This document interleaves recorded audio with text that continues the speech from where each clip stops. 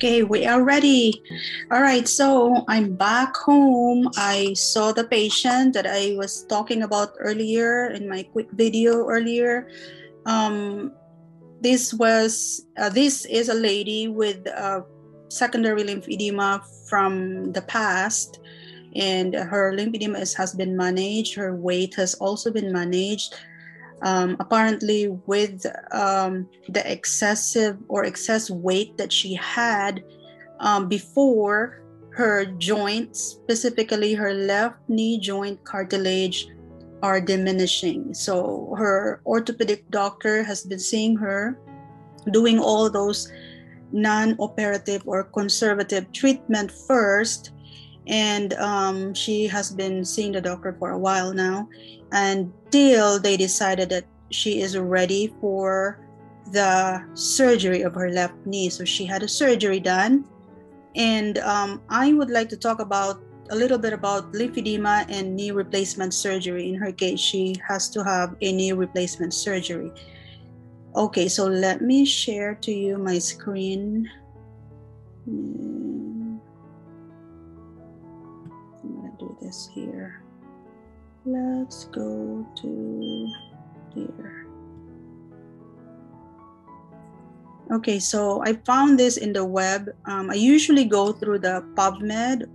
It's like a research-based articles, but this one is on Lymphedema blog, and this is good to know for those of you guys that are having trouble with lymphedema and arthritis or osteoarthritis of your knee, that you might be needing a knee replacement. And the most common question that we always get is, am I able to get a new knee if I have lymphedema? What are the risks of getting a new knee if I have a lymphedema on my knee or on my leg? So in this article, they talk about pre-operative considerations for lymphedema patients. So these are the necessary things that you will consider if you want to have a knee replacement. Okay, so number one, which is the most important, is you want to make sure you will have, you will focus on infection prevention. Now, some doctors might give you antibiotics before the surgery just to make sure you're not getting any infection from the surgery. And also, they will put you on a drug regimen for diminishing or prevention of blood clots. So they will put you on blood thinners unless otherwise it's contraindicated for your case. And also, you can make arrangement or schedule yourself for a decongestive massage therapy or seeing your lymphedema therapist after you have rehabilitation done for your knee replacement. Okay, and then you can also make sure, so by doing that preparation, you want to make sure you tell your primary doctor, your orthopedic surgeon, and if you already have an existing lymphedema therapist, tell them that you are getting a knee replacement done. And once you finish with a regular rehabilitation from your knee replacement, that you might need to have a boost of your lymphedema therapy, specifically for the manual lymphatic drainage. And also, before your final decision, if you really want this replacement surgery, you want to make sure, if possible, that NSAIDs you will be taking. And it is possible for non-steroidal anti-inflammatory drugs or NSAIDs to help. It's going to help. With consideration of surgical complications, it is important to try all methods of treatment before surgery is planned. So just like any other, even if you don't have lymphedema, you want to try to do all the conservative treatment first. Do physical therapy, do exercise, try to manage your weight, decrease your weight that might help you not get a lot of pain on your knee joints. And you can see your surgeon, and they usually give you the cortisone injection. Now, if it doesn't work, then the last option will be replacing your knee joint with a prosthetic knee.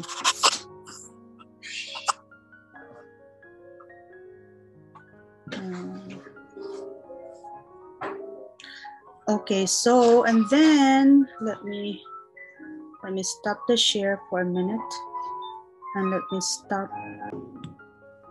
Okay, so I'm back. All right, some potential complications that we need to consider if you are going to proceed with your knee replacement, the most important ones are blood clots. We know for a fact that patients with lymphedema, you guys are very susceptible to get blood clots, and of course infection. So blood clots, infection, and you also want to consider wound healing. Sometimes it takes a while for the wound to heal when we have lymphedema. And just like any other kind of surgery, we also want to make sure that we are aware that we might have a nerve damage, injuries to the arteries of the leg, loss of knee motion. This is temporary. Now we know for a fact that every after knee replacement, I would always tell this to my clients, your number one enemy is pain. So that pain is not from the arthritis, it's a pain from the surgery. This is a temporary pain, so we have to conquer this enemy in order for us to get a full use of our new knee. And most of the time, 95% of my clients that I see for knee replacement without lymphedema, they always have a good result. Now, I do have good results with some of my lymphedema clients. So it really depends on how much you put in effort. You put in the effort in your rehabilitation, in your physical therapy after the surgery. All right, so those are some of the complications that you will be expecting, that you might not. The nice thing about the orthopedic surgeon, especially nowadays, like recently, most of the doctors, they will always give you, for the blood clots, they will always give you that injection for the blood thinner, or they give you aspirin, or if you're already in blood thinner, then it's good. So like what I have said earlier, some of the doctors will put you on blood thinner even before the surgery. And some doctors will also give you antibiotics just in case, to prevent you from getting from getting an infection on your knee replacement site. And lately, most doctors, especially the doctors that I work here in the Tampa Bay area in Florida, what they do is they give the clients that they have during the surgery, either a knee replacement or a hip replacement, they gave them a nerve block. Now this nerve block will really help the patient because it's a block. You don't feel any pain during the very acute stage of surgery, which is the day of the surgery, and probably 3 to 5 days after surgery, you still feel numb or not a whole lot of pain on the surgical site, which is your knee or your hip. Then therapy is better. Movement at an early age, it would be easier for the client.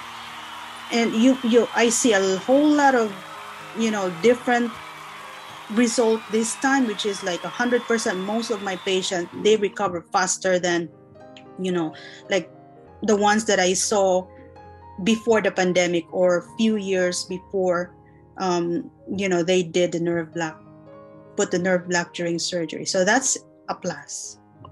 Okay. All right. So then if you decide to get the surgery, then you go ahead, do the surgery, because it's really important for you to be able to gain the motion or the use of your new knee, so that it will be easier for you to do your activities of daily living and for you to be able to walk around, stand up, and as I've said, continue with life plus the lymphedema that you have. And remember, health is wealth.